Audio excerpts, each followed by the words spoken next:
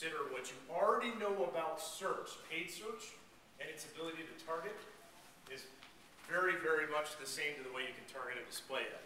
So just because you're showing up on ESPN.com doesn't mean you're showing it to somebody 3,000 miles away.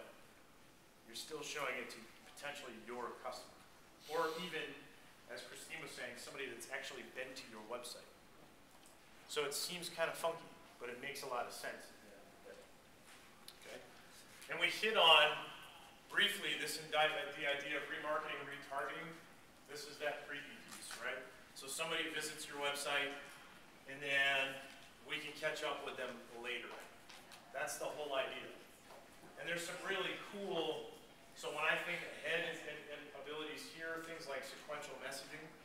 So somebody comes to your website, looks at a specific vehicle, and then you show them an ad for $500 off. 30 days later, you show them an ad for $1,000 off, so on and so forth. That stuff's really cool.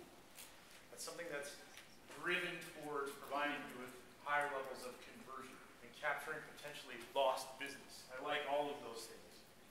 I like the idea of getting more money, really. And that's what our advertising head is doing, right? It's making sure we're getting the attention we deserve.